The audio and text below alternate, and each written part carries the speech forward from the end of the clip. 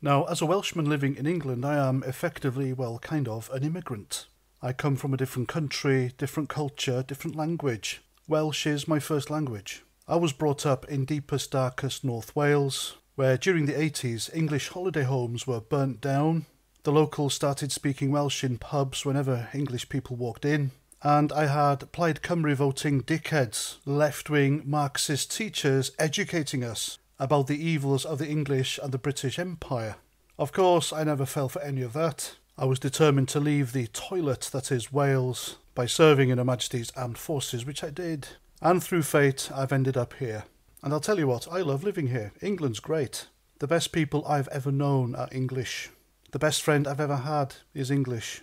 And I think I've integrated rather well. I don't slag the English off. And if their national anthem, God Save the King, or even when God Save the Queen was played, I always stood up and sang. I did my bit. And I expect others to do as well.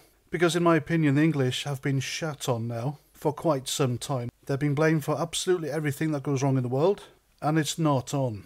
And I am so passionate about sticking up for the English that when I hear of the new English football manager refusing to sing the national anthem, I get offended on their behalf. And so the new England football manager is someone called Lee Carsley. They played against the Irish team last night and they won 2-0, fair play.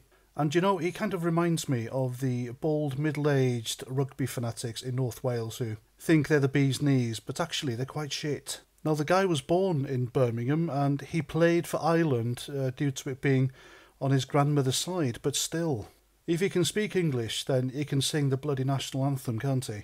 I mean, he'll take the 300 grand pay that comes with a job, so what's the bloody problem? If Sven-Goran Eriksson could try and sing the national anthem when he was manager, then surely this idiot can give it a go, couldn't he?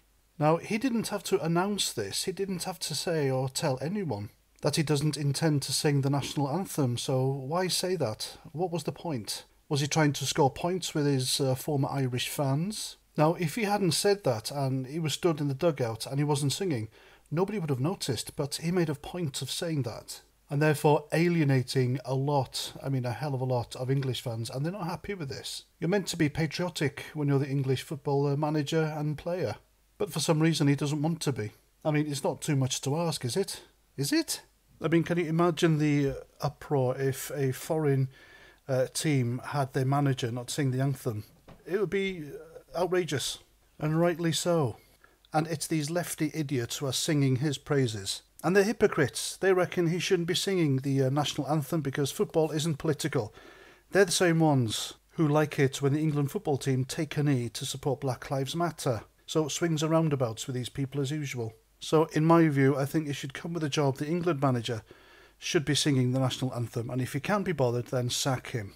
And that's what I think. Let me know what you think in the comments. I'm Paz49. Thanks for watching, and until the next time, Roger Trout.